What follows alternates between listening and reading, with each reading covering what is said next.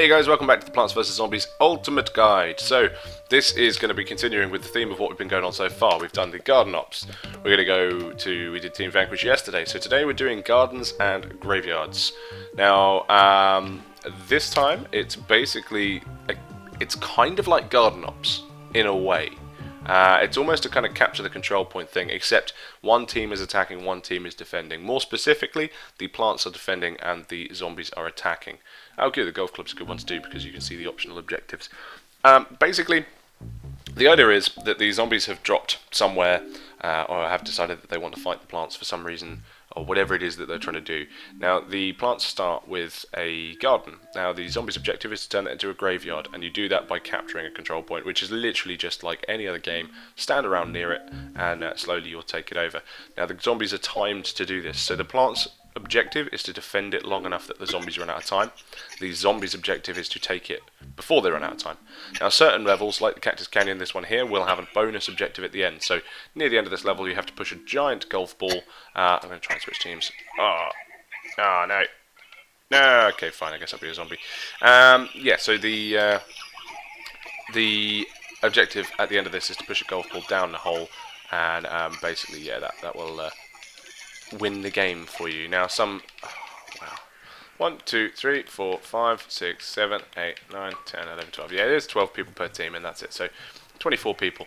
Now, a little heads up for gardens and graveyards. The best class that you could possibly go for if you want to earn yourself some fairly straightforward points is the engineer, because the engineer can build teleporters, gun turrets, all sorts of madness. Now, also with the gun turrets, the teleporters will allow your friends to teleport in. Effectively, it's that simple.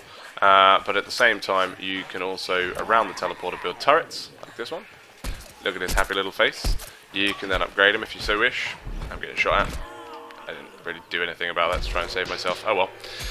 But yeah, you get the idea. The engineer, basically, you can get a whole butt ton of points just simply by building stuff and pretty much just kind of helping the team rather than getting the kills.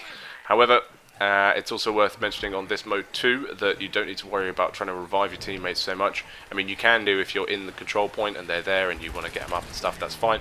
But primarily, you're not going to change the score of the match or anything like that, unlike with Team Vanquish, where you can kind of retrieve lost points through kills.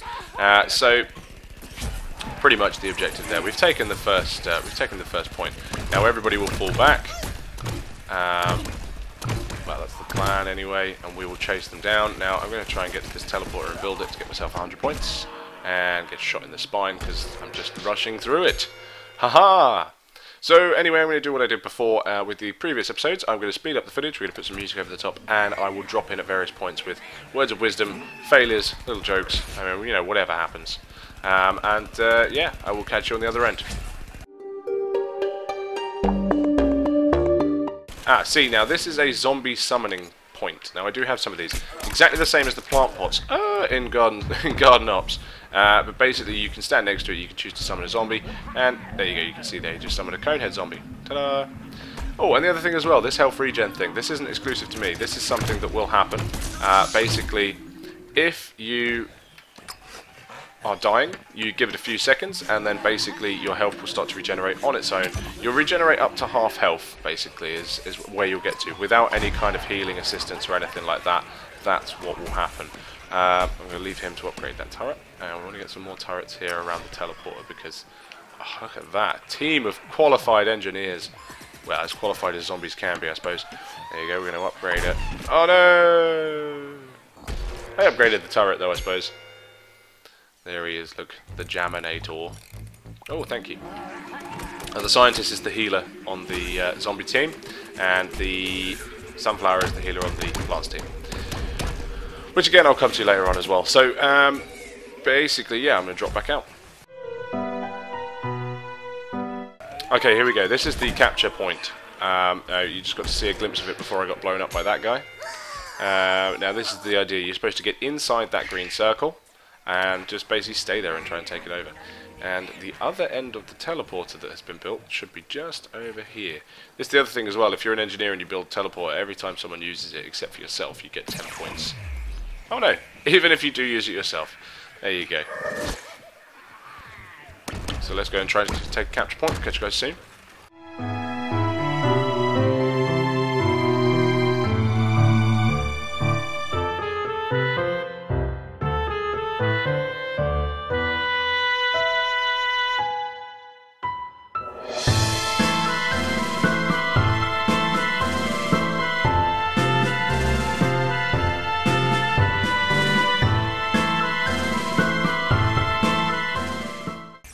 The other thing with gardens and graveyards is that the map will change as you take over certain control points. So, for example, that teleporter that was here now is gone, and the area of the map up here is now open to move on to the next control point. Now, what I will try and do, if I can get through the madness of the battlefield, I'll try and get to the other side, and you'll see the path you have to follow is not yet open because we haven't taken this control point. It's quite cool. It's a fairly intuitive system that changes as you play, which is pretty sweet. Oh, chomper, chomper, chomper.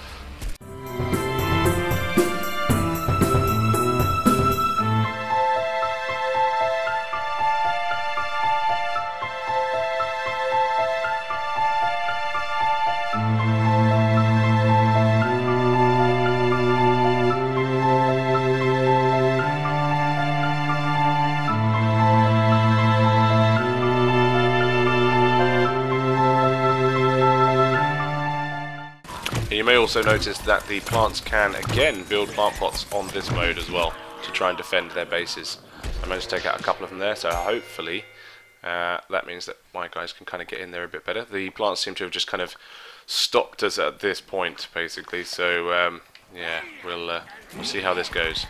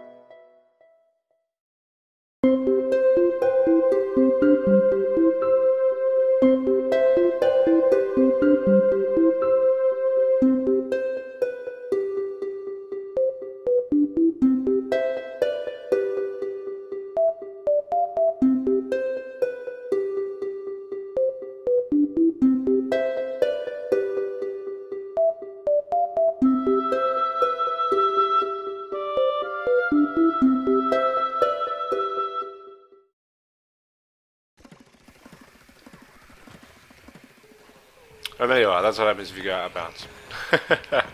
You get 5 seconds and then you die. Unfortunately, I went the wrong way around the motel, so there you are. However, once we take this capture point, that area around the back there will be accessible, and we will be able to go down there, so that's pretty cool.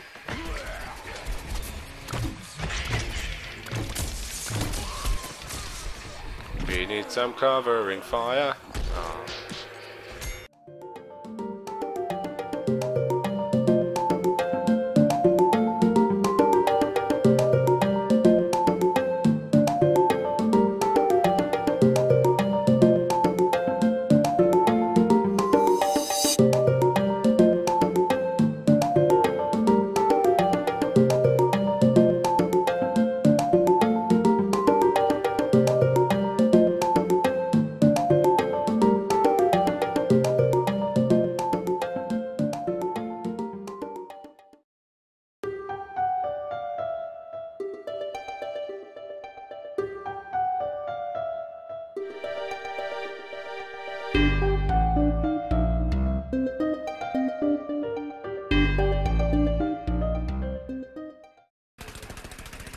Now, there will always be overtime at the end of a game like that if there are people of the enemy team in your base.